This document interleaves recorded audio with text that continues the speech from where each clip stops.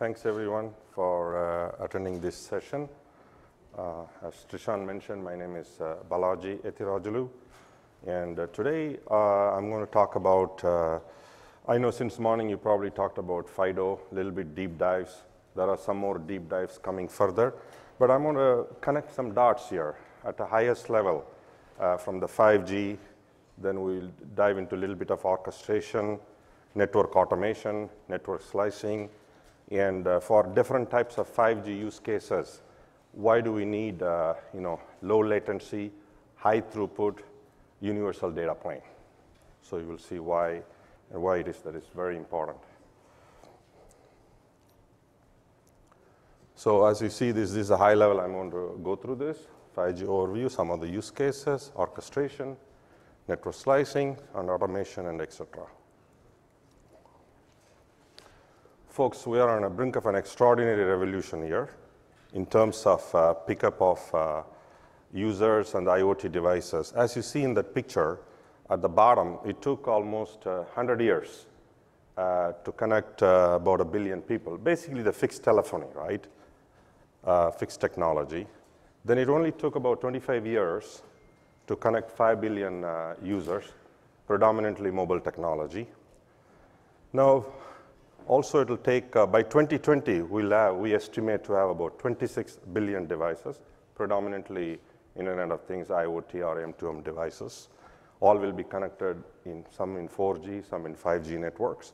But we are well on our way to our original prediction. Ericsson actually projected those figures, 50 billion devices. So maybe it's beyond, but at least our projection is up to 50 billion devices. So that is the, how the device ecosystem will move on. Next,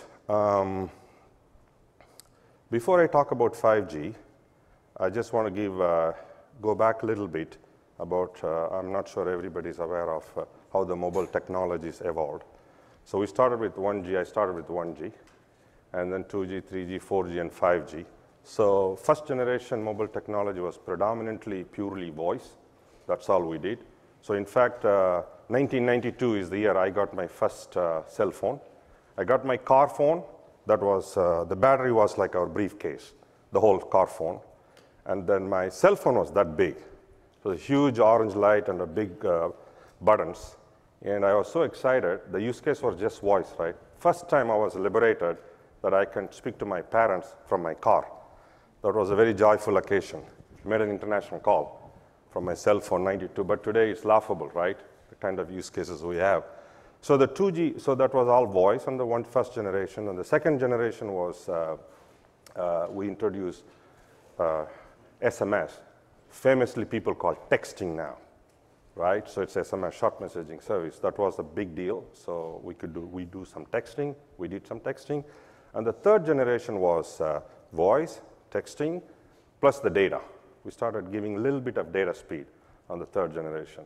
Even 128 kilobytes was a big deal, but we started. So it was 2.5G, 7G, and 3G. The 4G came along with, after 3G, LTE, long-term evolution. With 4G, it's all exactly like 3G, but much, much, much higher speed. That's 4G.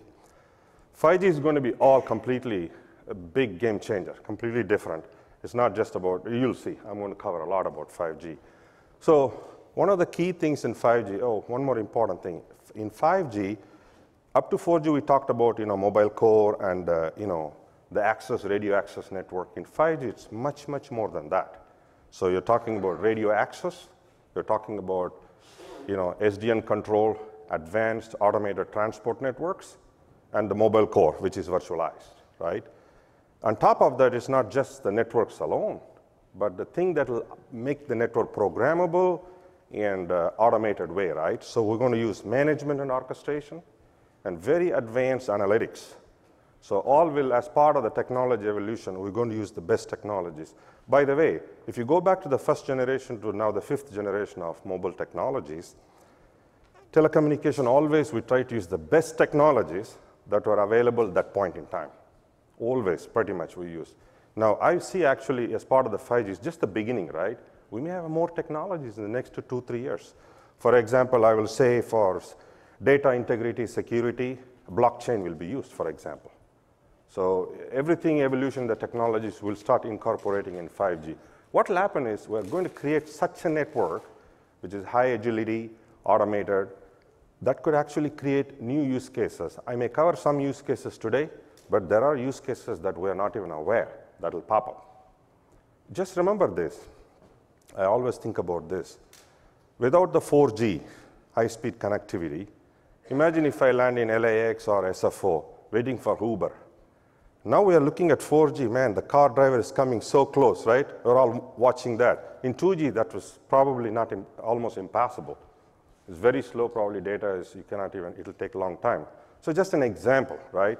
So we may see much, much different, more use cases coming out of 5G. So end result, so operators, so the way they do business today, they will enter into new segment, various different new models, business models that will create different sorts of revenue models as well. Okay, so that's about 5G in essence.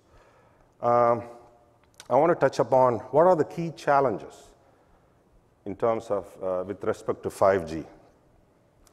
So operators and different types of operators, they will expect very, very highly complex services in terms of extraordinary amount of devices. We just saw in the first slide, 50 billion devices, maybe even say 20 billion devices. So highly scalable network to take care of many, many billions of devices. Scalability is key.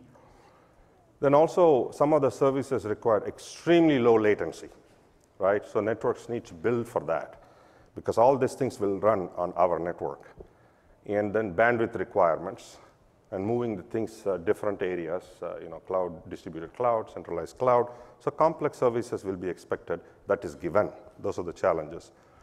Going back to the next one is a key area of challenges is agility. So just to give, people have different things, a thought process about agility. Just give from the operator perspective, from the business process perspective. Agility is basically the ability, as soon as my customer, my end user calls me, enterprise or whoever, the ability for me to actually process that requirements and request to create a new product. That's a time to market. Now it may take 3 months or 2 months, depending on the service, but I may expect in 15 minutes. As soon as I make a call, I need the service ready and deployed. So creation of the service, design and development of the service, time to market. Then the fulfillment has to be really, really fast, right? So that is agility. So it is expected, a lot of agility is expected in the 5G use cases. Of course, complex services, best of the technology I need, great agility, I want at a very low, cheap price, right? So cost and, cost is a key factor as well. Yeah, because we cannot just scale up the way we scale up today for a 50 billion device. Those devices will not pay a lot of money, and the ARPU will be much lower. Just an example. Now, to meet all those challenges, what are the key ingredients, right, as part of the 5G? I covered a little bit. Orchestration will play a great game. It will be a good game changer on that. So orchestration and automation is key. Programmability of the network. Network being very flexible is very key.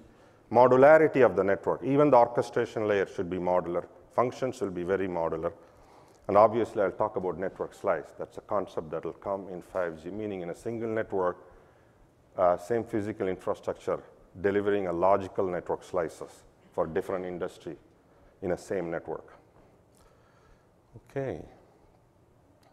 I just threw in some use cases. Well, you can think many use cases. In the future, we'll develop much, much more. So the first one, as you see, the full-length HD movie, probably expected to be downloaded in a couple of minutes, full length. I'm not sure how long it'll take now. Then another interesting thing is the car use case, right? Automotive cars. For example, using 4G, we've done some studies. Using 4G, the decision is made based on all the technical information that you receive from the car, goes to the cloud, decision is made, signal is sent back to the car, okay, it's time for you to apply the brake. That process in 4G will take, because of the latency, something distance-wise about 4.5 feet. Maybe it's okay. But in 5G, that's reduced to 2.5 inches. So decision can be made much, much later. See, the latency is very, very low. it is expected to be very low latency. And networks has to be built for that. Obviously, I don't know, 4 GB capacity, much higher, even 20 GB, whatever the high capacity 5G is going to give us. So we will replace, it will be equal to fiber or above fiber. So we can technically have fixed access, we can have the 5G pretty much. Another critical factor for Internet of Industrial Internet or IoT is key. This one is because of the transmission requirements, power requirements will be very, very low, right? So what will happen if I have a remote devices somewhere sitting there in mountain or somewhere, so I cannot be going there changing battery all the time every 6 months. 5G will make sure that because of the power consumption needs, the battery life will be extended 10x than what we have today. So that will actually create more devices in the ecosystem. So that is very critical. So obviously the virtual reality, AR, will have a tremendous boost, those use cases in 5G. So these are the typical, I just showed you a few use cases. But again, now going back to, so I talked about network slicing. So these are the beginning slides on the network slice. So you have the single physical infrastructure, single network. So that network will logically create network slices on the physical infrastructure. So different services will be built, logically separated for the service. Each network slice may belong to one service instance. So it will be delivered from different cloud towards different vertical industry, as you see in that. Okay, let's go to the next one. Now going back, the journey has already started. We started virtualizing the network function somewhere in 2014. We started talking all of, we had a lot of POCs and trials. Now it's already in a production environment. Many of the network functions are already in a production. So virtualization is first step. You need to have the virtualized network functions, virtualized networks, right? Step one. Then the networks, depending on, some of them are legacy networks. So you need a software-defined control of the network. So SDN plays a key role along with virtualization. The next is key part is distributed cloud. Once it is virtualized, here is a situation, right? Some of my functions, I'll keep them in a centralized data center, for example. Then depending on the user needs, right, may require a very low latency. For example, I may move my H.264 codes, media resource, this codecs. I may move much, much closer to the user, right? So those things as a VNF or in, either VM or in container will stay much, much closer to the distributed local data center. Just a typical example. So some functions may move to central, some functions may move towards the end user. So obviously the network slicing, I have a couple of slides, I'll get into detail about network slicing. Anyway, to connect all of them, to hold them together as a glue on the top, you need a management and orchestration and analytics layer.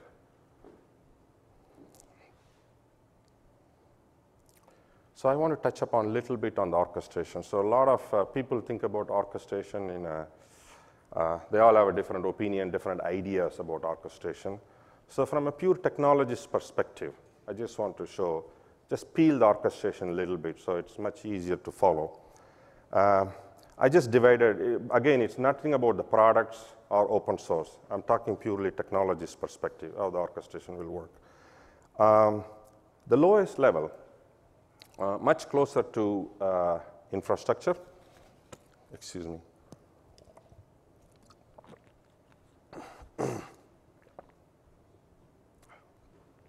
So this layer basically manages, orchestrates your compute, storage, network resources. Typically, we're in OpenStack. I'll say heat orchestrator belongs there, just to give an example. Then above that, you have an orchestration layer that is for the whole networks. So I can orchestrate my L3 VPN, my underlay, overlay, and I'll also orchestrate my network functions, right? Very important this is, not only the virtualized network functions, PNF is very important, physical network function. Some of the functions they may not even move to the virtualized world. They may have to stay as PNF.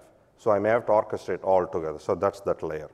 It's mostly operational layer or a technology layer, orchestration network layer. On top of that, what I call end-to-end service orchestration, which is basically a business layer. which is pretty much tied with your product catalog, service catalog in the business layer. So that's where I define my end-to-end service. For example, I may define end-to-end VoLTE use case, voice over LTE use case, for example, or virtual CPE use cases. So that is all defined on the service layer. So from the service layer, it'll decompose into different workflows, and these workflows will go to, it can go to different, either to NFEO or to an NMS or to an SDN controller. So that's the key part. Then if you talk about the middle part, which will include, obviously, which is very, very key, because this is the networks, that will include, you may have the, transport. For transport, you'll have the multi-layer WAN controller, and also the L3, L2 VPN definitions. All of that will be handled by the central layer, and also the VXLAN connectivity, intra-data center connectivity, and also inter-data center connectivity, and the VNF itself will be orchestrated in the middle layer. Also, I will add something on the middle layer, which is also critical, which is, for me, the second and third layer will also apply policy and analytical decisions. And so we'll apply closed-loop automation. We don't need to wait for the closed-loop automation to go all the way to the service layer. You should be able to make sure, actually in the Vim layer itself, you should be able to close something, make sure infrastructure is very mobile and flexible all the time. So if you take the middle layer gets all the performance data, the counters, alarms, and events from the different elements, and also it will correlate against the network services, and using analytics principle, it can take action and close the loop and solve the issues at that layer. Obviously, the service orchestration layer will actually monitor the mean opinion score, end-to-end how I'm delivering my services for a specific SLA that I already defined. So that's the top layer. So you saw that, how the flexibility we're going to achieve because of that. Okay, here I'm talking about, same thing about network slices, what I explained before. So you have the physical resources. Based on that, the network function will have, on the left side, it will have physical resources, plus also some logical resources. Then as part of the network slice, if you see OSS BSS itself, part of the OSS BSS itself is part of the network slice, right? So that's key to note. So obviously my access, transport, cloud will be all part of this network slice. They are the resources for the network slice. So if you see on the top layer, there is a business layer, which I talked about service orchestration, that is business layer, and the network governance layer, that's the middle orchestration layer I talked about in the previous slide. So together, combined, they will create a specific network slice for a specific use case. In this case, you could see I'll have a separate slice for specifically for a mobile broadband, maybe to an enterprise or an MUNO scenario. Then I may have for a specific industry a slice for that. Okay? And also some for massive IoT, I may have a slice for the IoT devices. I just want to give you a little bit more deep dive on network slice, how the next generation NGMN has defined the network slice. This is very critical to understand. The beauty is here is, if you see the slide I explained about the orchestration, different layers, this is pretty much falls into that. Here is the deal, right? Remember at the beginning of the conversation, I mentioned about flexibility and automation. This is a fundamental. You cannot have the rigid network. So it has to be very flexible. So if you see the network slice itself is very flexible. If you see on the top, okay, the middle layer is a key, which is basically a network slice blueprint.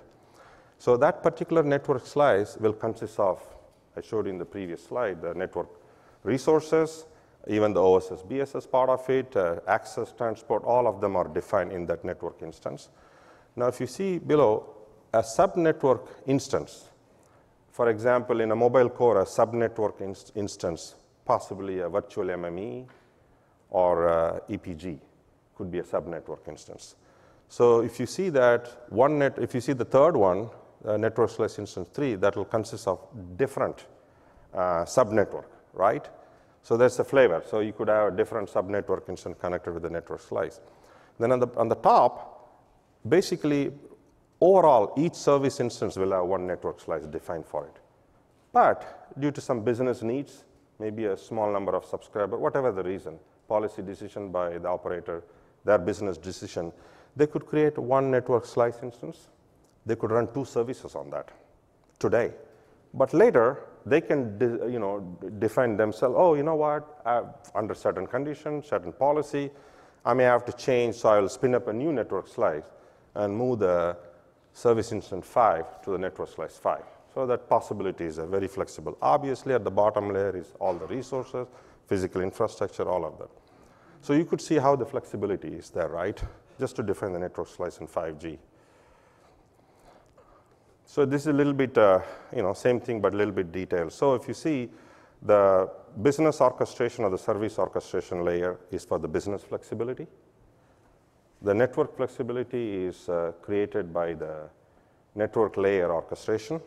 As you see here, the characteristics are different between the two layers. The network governance layer or the network orchestration provides operational capabilities. Technically, the technical characteristics that you can adjust for the network slice. For example, different features in a network slice and different characteristics, maybe a very low latency or a high latency, all these sorts of characteristics.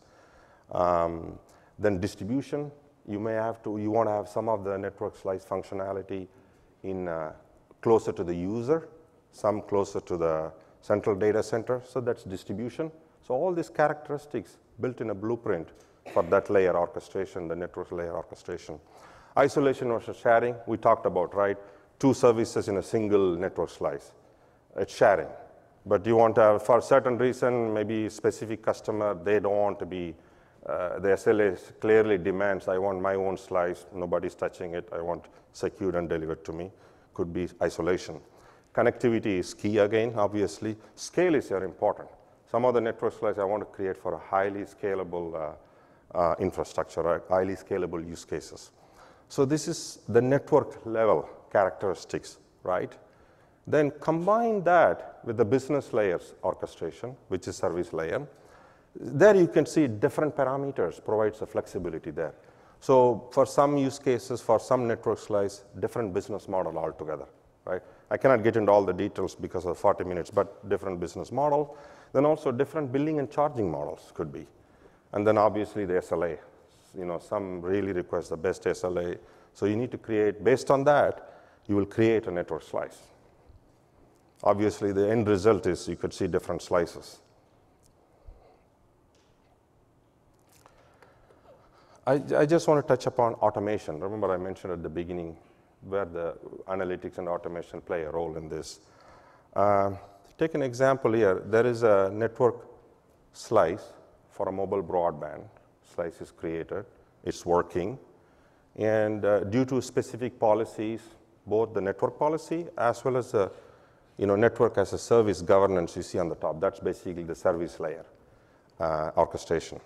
So we'll be constantly monitoring, that layer will be monitoring the mean opinion score, maybe the SLA, whatnot.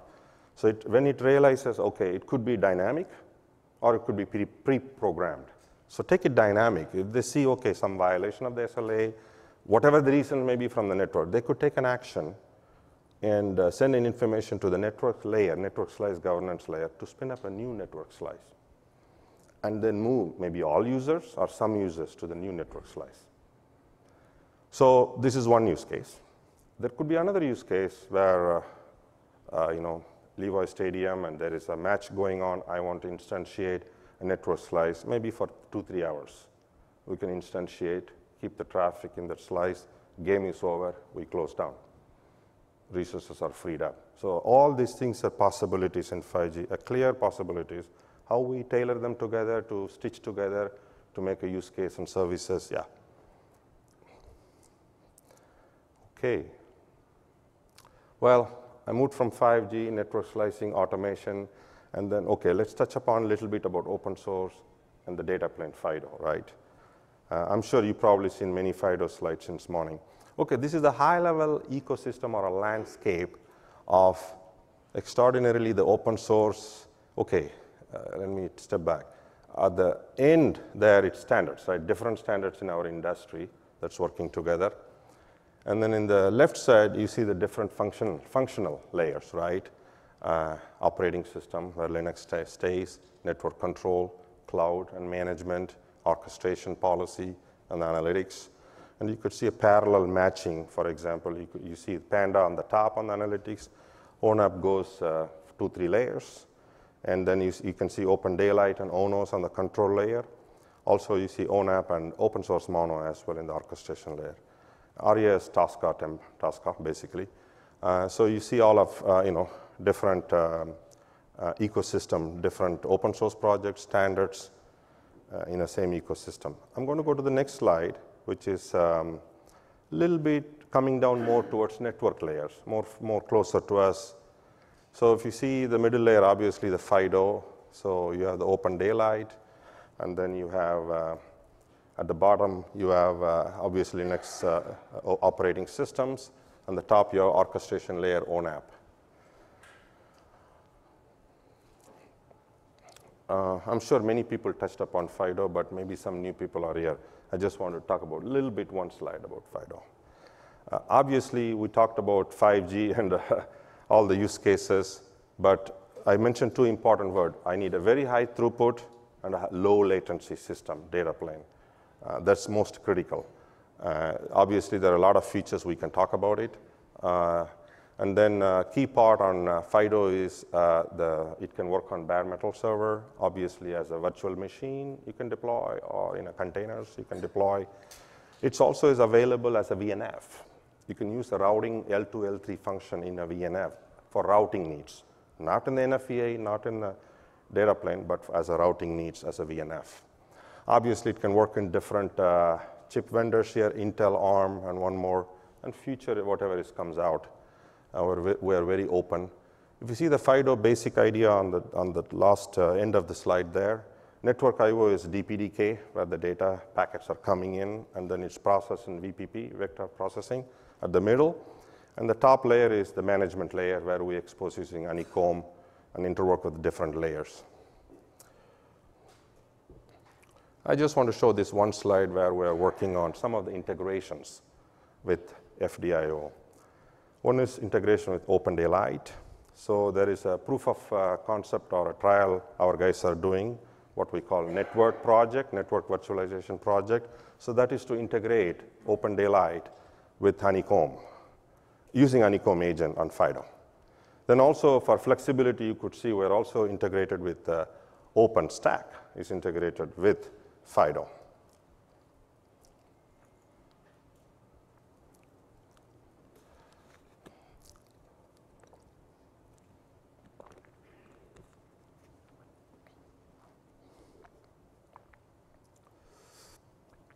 Okay, a couple of more slides. So here I talked about FIDO a little bit, the data plane. What is needed in this universal data plane to meet the needs of the 5G, the future that's coming. This is actually, there are many predictions out there about the economic potential that we get out of this new industry that we're entering into, 5G. This is across the whole industry sectors. Large ecosystem. You could see all the different industries. This is one analyst prediction, that is the IoT industry will generate about $1.9 trillion worth of opportunities. This is the entire ecosystem. Telecommunication will be part of it. Networking will be even sub-part of that. Just shows the magnitude of the industry that we will deal with that. Last to close out before the Q&A session. Orchestration in 5G, the orchestration, automation, network slicing, all will play a major role. Obviously, I touched upon universal, high throughput, low latency, powerful data engine. We need that. End of the day, packets coming in, packets going out. I can have the beautiful things on the top, exposing many things, but my V12 engine doesn't work great, is a problem. So that's what I look at FIDO to deliver that. And obviously, for operators, it is lot of opportunities on the top line growth. So we'll have different business segments opened up for them. By the way, another interesting thing, lack of time. There are so many business cases already happening in 4G, but it'll be even more enormously big in 5G. We're delivering services to the farming community, to the wine industry, so many things. So there's tremendous saving potential across the board, even the energy sector. So that's a great opportunity for the operator. And many of the services, for example, today operators deliver services to the end user, right? In 5G, starting even in 4G, there'll be multiple industry coming together to just deliver one service. For example, the wine industry I was talking about. So it's a winemaker, farmer, he's the final guy who receives the service, but it's a telecom company involved, the vendors are involved, multiple other middle companies are involved just to deliver one service. So service will flow through many channels. So business model will be totally different. So yeah. And obviously, network agility is very key. Yeah, I'll stop it here, and please, question, answer. Feel free to ask any questions.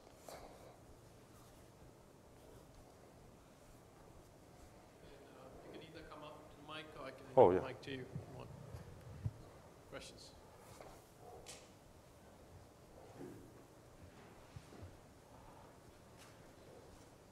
Yeah, come on, brave enough. Ask one question.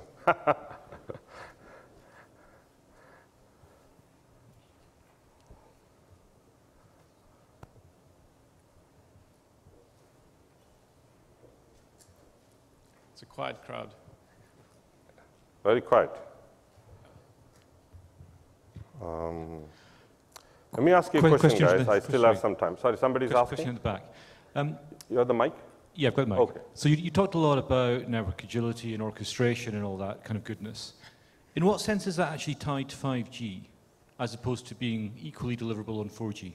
Okay, great question. So I'll summarize the question just to follow up. So you're asking me how the orchestration and also automation, you said? Network slicing, how it is related to 5G, but it's already there in 4G, some level, right? Yeah, I was just trying to understand, in your view, how much of this kind of agility could not be delivered on 4G but requires 5G? Yeah, no, absolutely, you're absolutely right. So as I mentioned in the beginning of the slide, so many of the technologies are evolving. So by the time 4G comes, you will have obviously the radio capacity. A lot of standards are working to enhance the radio capacity with different technology. That's going to happen, right? Step one. But in 4G itself, that's very important. We're transforming already. Network function virtualization is already started, which is fundamentally one of the key cornerstones of that 5G. But it's happening in 4G already, right? Obviously, some network functions are virtualized 10%, 20%, but given in, say, expecting 2018-19, when the radio technology comes in, by the time I expect many big operators will have a majority of their network functions are virtualized. So 2 more years, right? So virtualization will be in full swing. Transport capability will be very programmable, multi-layer WAN controller, dynamicity on the transport layer. Obviously, some legacy will be there. Then also the advances made in analytics. Also, I talked about blockchain. So for some of the use cases, we need to have some data integrity. Very key, especially for the IoT security, because the legacy devices doesn't have any security. If I connect them, well, I better provide a lot of good security for the devices, especially the data that I'm transferring should be, the integrity should be good. Yeah, thank you. I guess I'm next. Okay, so I'm trying to understand how the abstraction of network slicing translates down into what actually happens down the level where I work, which is down near the data plane. So my concept of network slicing, are there like horizontal slices, sort of? Like you might have one slice that the big overall network might be AT&T or Verizon or one of those guys, right, delivering lots and lots of bandwidth. And then underneath it, you might have a content provider that has a slice that uses maybe only 30% of that bandwidth, or maybe a sub-seller, and then underneath that, you have multiple slices that offer different services and so on, and then underneath that, the lowly consumer. Is that kind of the concept we're talking about here? And how does that tie into orchestration? No, you pretty much very good points you made on that. So just to clarify, the question was about network slicing in different layers. You're right. So as soon as you have the networks virtualized and you're providing also the orchestration, programmability, and automation capabilities, so you're ready to do the network slice. Obviously, there could be a large network slice for an MVNO scenario. As an operator, I want to actually, today we can do the MVNO. Obviously, we've been doing that, right? It's a very rudimentary way. I don't want to get in details what I do in my switches, but a lot of things we do. Very rudimentary way, I can tell you that. But once it is virtualized in a logical way, it makes it much, much easier, much, much faster we can create a network slice. Now going back, a large network slice, you're absolutely right. Then also you could create a network slice for massively scalable, massive IoT use cases, right? I may have 500 million devices in my slice. Okay, so there is a requirement for that. Maybe latency doesn't matter, but the scalability is important. So different characteristics. You saw the flexibility for the network governance layer and the business governance layer, right? That flexibility is very key. So I can adjust my, both business level also, as well as the technical characteristics level. Also, I can create a very small network slice for, a few number of users. And I can also, time-wise, I can control, policy-wise, I can control, create a network slice. I was talking about the stadium event, maybe for 3 hours, and I'll close down. So another interesting thing, actually, I could see, remember at the very beginning, I talked about complex services and the agility. So remember, today, if my CMO in the operator world, I want to create this nice service, right? We figured out a good service that we can make money on. So I come back to my engineering team, discuss with them, CTO group. By the time you need to show good business case, I need to make investment. It takes about 3 months.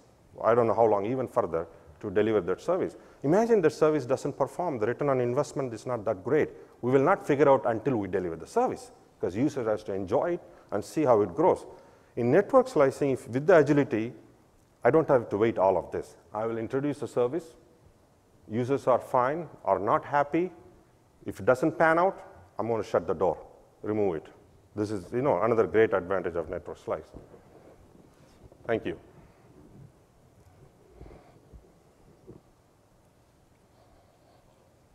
I still have about 7 minutes. So, anything open?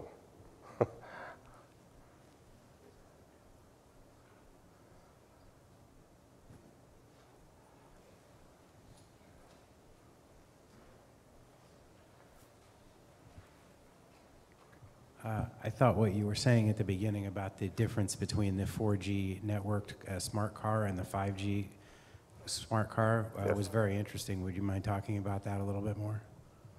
Sorry, I didn't capture this last statement. I just asked if you would talk a little bit more about how smart cars will change between 4G and 5G.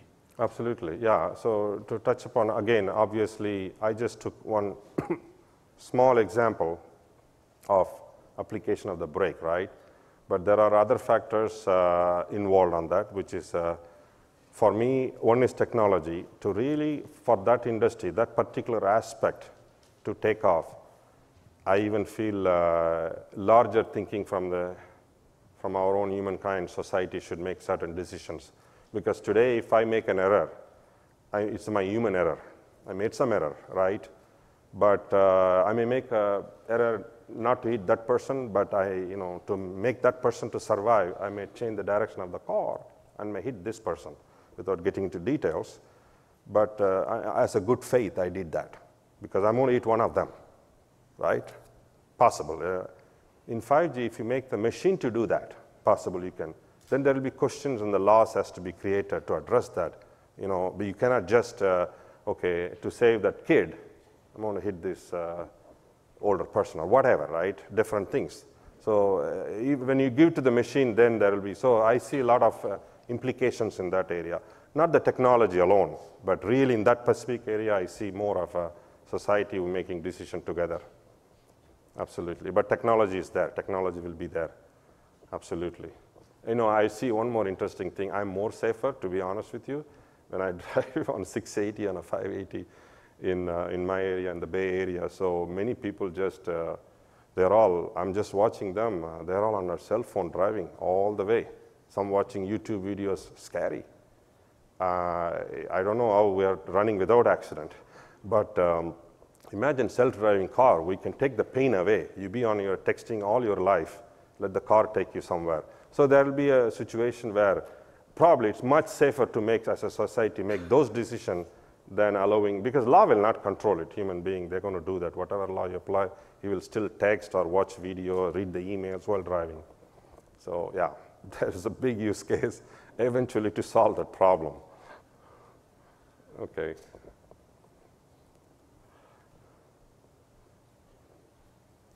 Do we have, I think we have time for one more question. Oh, Balaji, do you have any final comments? Yeah. My final comments is I expect, obviously, we will deliver the network eventually as evolving, whether, different proprietary, open source, but it is the use cases I'm very excited to see how, as a society, we'll create so many use cases that will change our lives forever, actually, in 5G, starting with 5G. Yep. Thank you, guys. Thank you.